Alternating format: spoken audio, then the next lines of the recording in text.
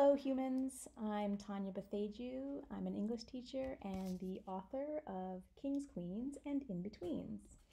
And I am coming to you today from the unceded territories of the Musqueam, Squamish, and Tsleil-Waututh First Nations, also known as Vancouver, BC.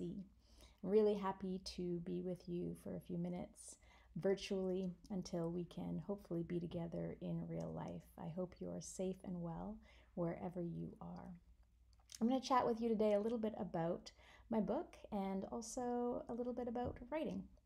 So I'll start by just telling you a bit about Kings, Queens, and In-Betweens. It's about a girl named Nima who is a teenager who lives in a small town, and she's had a couple of heartbreaks at the beginning of the book. Her crush has denied her, never a good thing, and her mother has abandoned her and her father about a year and a half ago. And so she's starting in a pretty low place, and she's looking for some way to make herself and her life more exciting and hopefully make herself more wanted.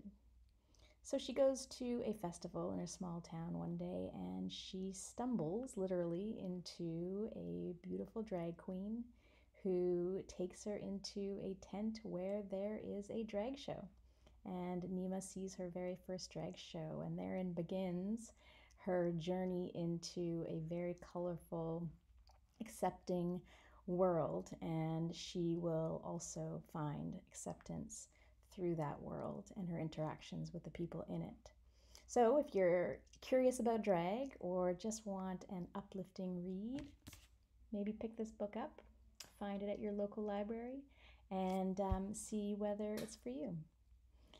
In writing this book, I learned a lot about writing. I learned a lot about writing from teaching it and from doing it, and I want to share a couple of those things with you today.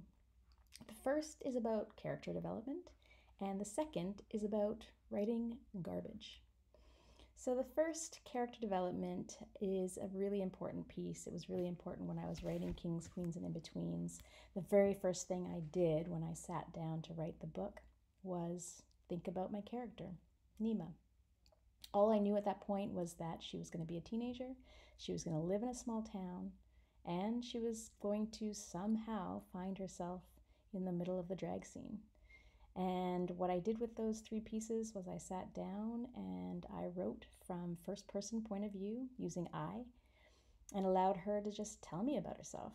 I free wrote in her perspective, pages and pages. That was the first thing I wrote about this book. And what ended up happening was I got to know her really, really well.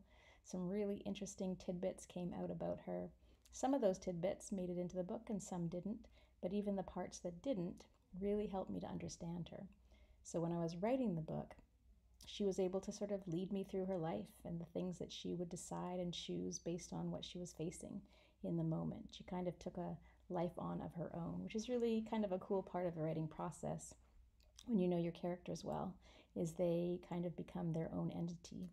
So one thing I would say is if you really want to have in-depth characters in your writing, in your stories, in your novels, that you really spend the time, take the time to get to know your characters really well in writing and allow them to become, fully fleshed human beings even on the page.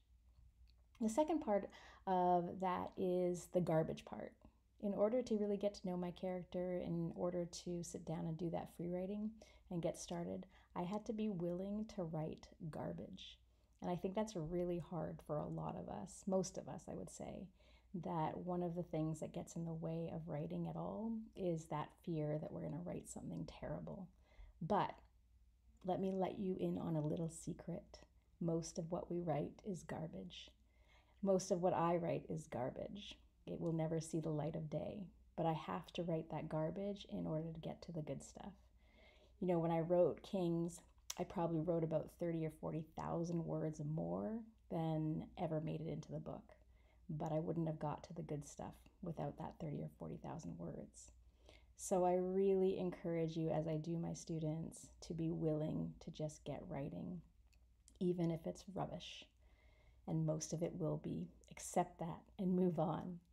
So those are two of my best tips, I would say, to getting writing and being happy writing is spend time with your characters and write garbage. Thank you so much. I hope you are doing well, and I hope to see you soon. Take care.